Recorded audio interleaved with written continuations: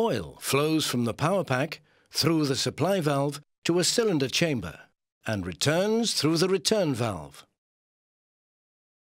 At rest, both valves remain open and oil circulates. The valves and accumulators are shown next to the hammer. In fact, they are in the hammer.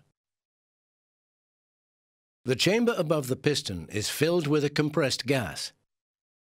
When the hammer is set in operation, the return valve closes and the ram rises. At the end of the lifting phase, the delivery valve closes and the return valve opens. The ram then falls and receives additional force from the gas pressure above the piston. This results in an acceleration of 2g. A stroke of 1 meter is therefore equivalent to a drop height of 2 meters.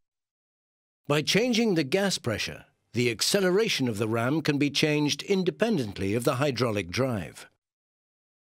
It's therefore possible to generate maximum piling power even when operating at an angle.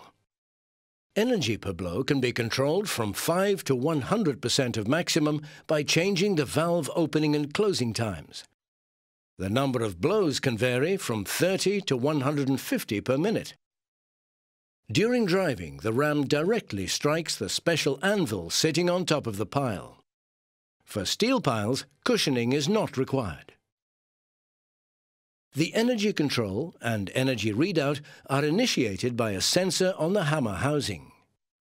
Necessary information is picked up by the sensor and fed to the control panel.